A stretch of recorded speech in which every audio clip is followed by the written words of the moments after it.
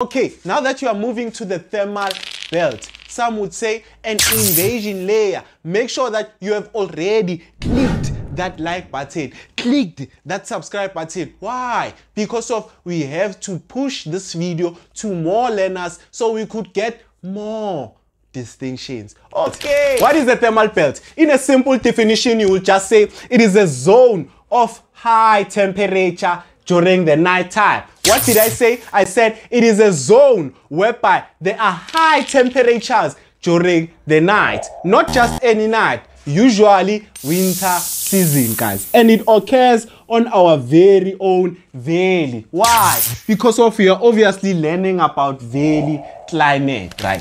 So within my definition, I spoke somewhere within the lines of night times or during the night, meaning it is associated with winds which blow during the night. Which winds are those? We know very much that they are katabatic winds, right? They are katabatic winds, the cold, heavy wind which blow down the valley during the night, right? This is very much cold. And remember, during the day, there has been direct insolation by the sun on this very same valley area, meaning the soil or the slope of this area has to be warm, right? So the slope of the area, it is warm. And as this cold, heavy air, it is descending towards this light, warm air, it will obviously force it to rise, or it will uplift the warm air. The warm light air will be forced to rise, right? And then the cold air will take over what we call the bottom of the valley. There will be a cold air in the bottom of the valley. The warm air will be forced to rise. And remember, this is during the night. During the night, there is no sun, meaning there is nothing that is heating up the slope or heating up the air so that it could rise. So there is a dominance of cold air which is descending. So there is obviously a lot of descending cold air, even in the middle of the valley, not only in the sides of the valley slope, but then also in the middle of our valley. So if there is a layer of cold air that is descending on the valley slope, and there's a layer of cold air that is forcing the warm air to rise, it will not have any choice but to be trapped in between the two air masses, the two cold air masses. So there will be obviously a warm air here. The warm air will be now forced to be trapped in between the two layers of cold air, right? So there's obviously our warm air here. At the bottom, there's a layer of cold.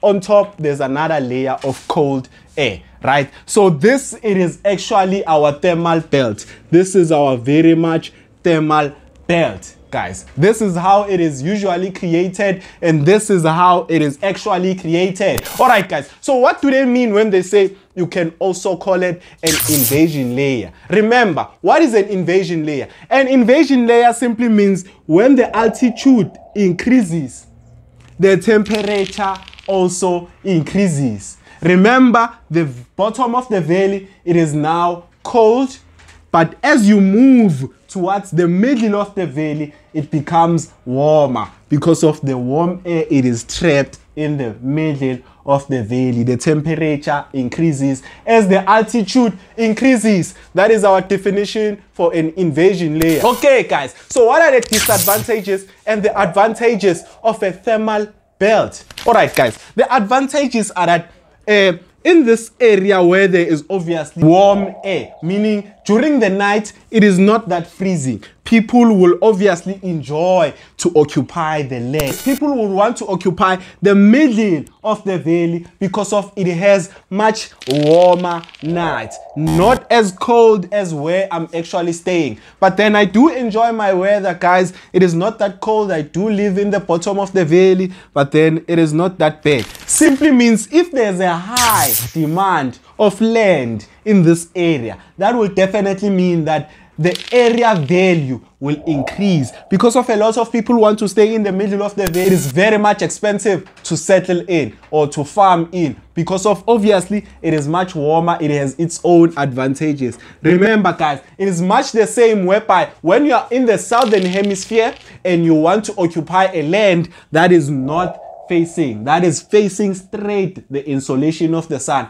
that land will be very much expensive. Not as expensive as where I stay, because of where I stay, that simply means it is very much cheap. So if the land, it is very much cheap where I stay, that will definitely mean there will be a lot of industries. You know, they like to exploit those ones. They like to find where they could gain a lot of profit and stuff. So there's obviously a lot of industries in the bottom of the valley. There's a lot of industries. Remember, this was the advantage because of people will have much warmer nights, but then this is the disadvantage for people that are living in the bottom valley, because of there's obviously that pollution coming from industries. And what's worse about that pollution, it is that during the night it cannot escape because of there's a layer of warm air in the middle of the slope. So this obviously polluted air will continue and just circulate around the bottom valley. People living here like myself will experience a lot of respiratory diseases. Yes.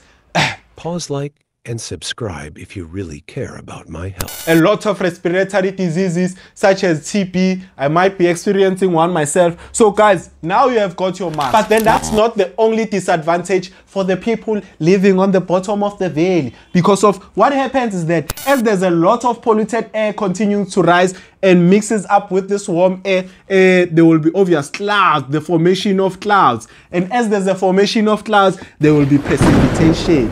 In the bottom valley, there will be precipitation. Not just any precipitation, guys, but then acidic rain.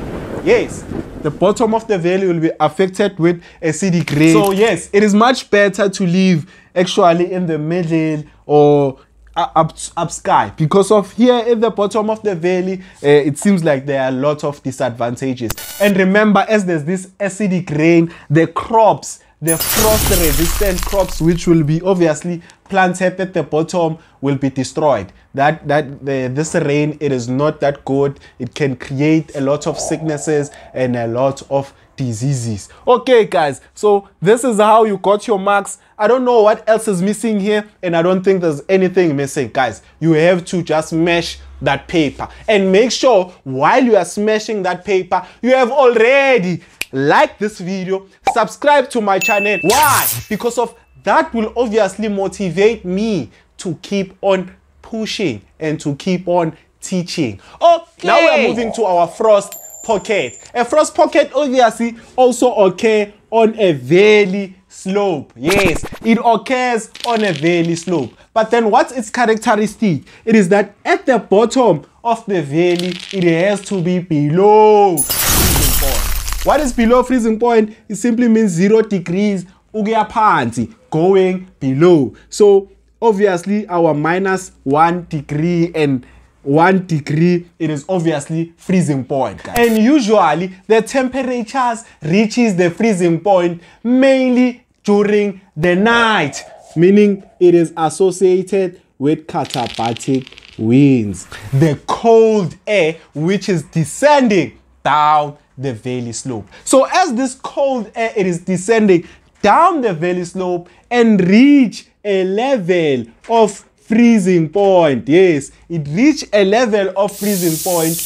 That cold air will not only just be cold descending air, but then it will turn to ice crystals. So there will be ice crystals falling from that cold air into the bottom of the valley. That is the frost pocket. Yes, guys, I am obviously affected by a frost pocket. Why? Because of I'm living at the bottom of the valley. Whenever I'm going to work during early mornings and I look at the grass, it is very much white. There is ice all over the place. When you want to see frost pocket, wake up early in the morning, get the hell outside, and then look at the vegetation. You will see the frost pocket. And obviously what you have to know is that if you are living at the bottom valley, like myself, you can't plant any vegetation. You have to plant frost-resistant vegetation. What is the frost-resistant vegetation? It is a vegetation that can survive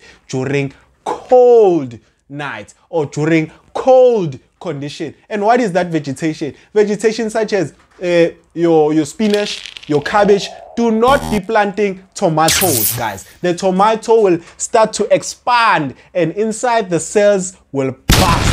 And that will happen and you will be on a lot of loss. It doesn't matter whether you are a professional farmer, you want to take that net and close your tomatoes. It doesn't matter. What will happen is that tomato, it is not frost resistant. It is going to burst. Okay, guys. So now let's move to our last final valley climate, which is called our radiation fog.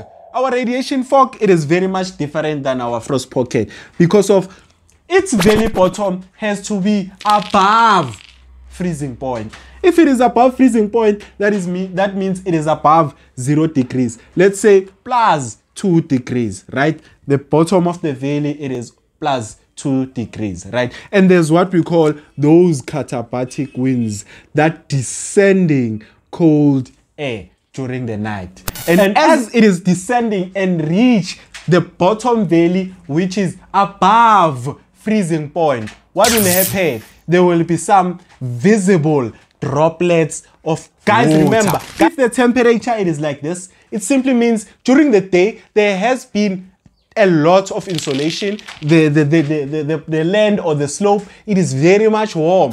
The cold air cannot cool off the whole area, meaning the cold air, it is not that cold. So you have cool and clear skies. So it is very much clear and cool when there is a radiation fog. How do you see that? Because of the temperature, it is above freezing point. That simply means during the day, there has been a lot of insolation here. So the slope, it is very much warm. So because of this slope has received a lot of insolation from the sun, hence it doesn't want to move below freezing point. That will simply mean that there will be some what we call terrestrial radiation. There will be some heat coming from the ground or from the soil. There will be what we call terrestrial radiation. So as there is terrestrial radiation at the bottom of the valley and there's also descending of this cold air, what will happen? As they mix, there will be what we call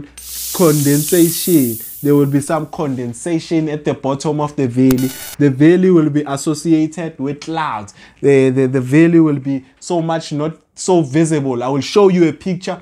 The valley will not be so much visible for people like myself who are wearing glasses. So even if you are not wearing glasses, by the way, we are the same when there is a radiation fog. It doesn't matter. I will show you a picture of how it actually looks like. So guys, this is how you get your marks, guys. It is very much simple. The bottom of a radiational fog has to be above freezing point. The bottom of a frost pocket has to be below freezing point. They are both associated with katabatic winds. And there you got your marks, guys. Please. And what are the advantages and the disadvantages? Obviously, the disadvantages are a lot than the advantages because of it leads to poor visibility, meaning people will find themselves on some accident maybe during early mornings because of this is where it is associated and this is where you usually find the radiation fog, early mornings. So yeah, there can be a lot of accidents and